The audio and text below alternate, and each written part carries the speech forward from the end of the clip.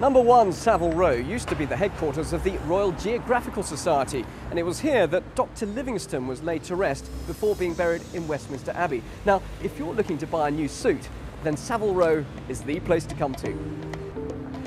Since the 1800s, it's been home to the top names in the bespoke tailor business, including Gieves Hawkes, who have held a number of royal warrants since the reign of King George III.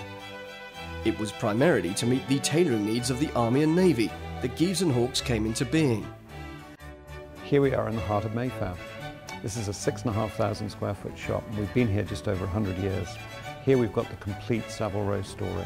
We've got bespoke tailoring as it's been made in Savile Row for nearly 200 years. We have a full range of ready-to-wear, and we have a bridge product called personal tailoring, where we make garments one by one for individual customers. I guess this is the inner sanctum of Gieves Hawkes. This is the bespoke fitting room, and it's the largest and probably the best in the world. The process for the client is that they come into this magnificent fitting room, and we take a set of measures from them. Then we take them next door and we select what fabrics they might want, and we have literally tens of thousands of fabrics. Having a bespoke suit made is really one of the ultimate luxuries for a man. You can buy a watch or you can buy a yacht or whatever it may be, but it isn't actually moulded to you. It isn't actually made every stitch of it for you.